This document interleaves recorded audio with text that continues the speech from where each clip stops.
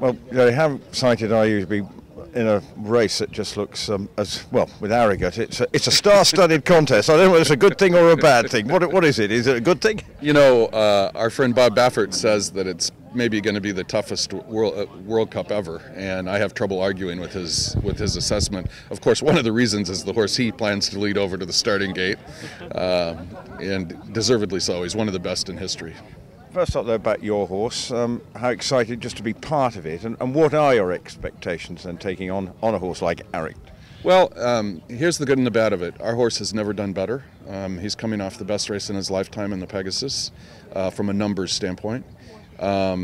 Conversely, it's not a secret here in Dubai that this is rather a speed favoring racing surface, which is not something we're keen for. Excuse the expression. So we're going to have to figure out a way to be close enough as we turn for home to let our running in the stretch do the job.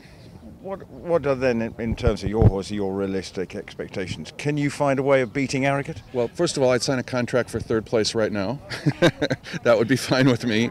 You know, because of the generosity of Sheikh Mohammed and the size of the purses here, it's better placing here than winning in most contests. So I'm not focused on Arrogate. He may be the best horse of my lifetime. And if he runs his race, nobody's going to touch him. That's just the simple fact of the matter. If he should miss the break or something crazy like that, and Gunrunner or Neolithic get to the lead on the inside, that appears to have been the formula here. Well, then he's going to have to do some running, but he's certainly capable of doing the running he would need.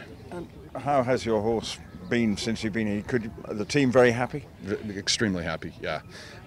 His coat looks great. You could just see when he was on the racetrack how he was bouncing along.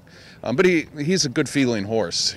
As long as you give him his own way. He's kind of a roughneck that way. Likes to be sure everybody knows that he's in charge. But I mean, obviously you dream the dream. But sort of mixed feelings. If Arrogate doesn't run well, people saying, well, what's gone wrong? So you're damned if you do and you're damned if you don't. Yeah, well, we've lived through that before.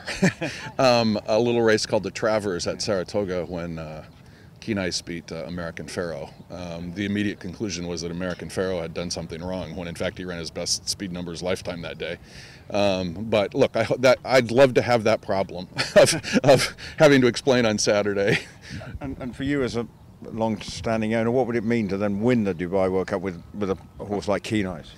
Well, you know, it's on that special list, that special bucket list of races that are extraordinary accomplishments, as was the Travers for this horse, beating the Triple Crown winner. So it's as big as it gets.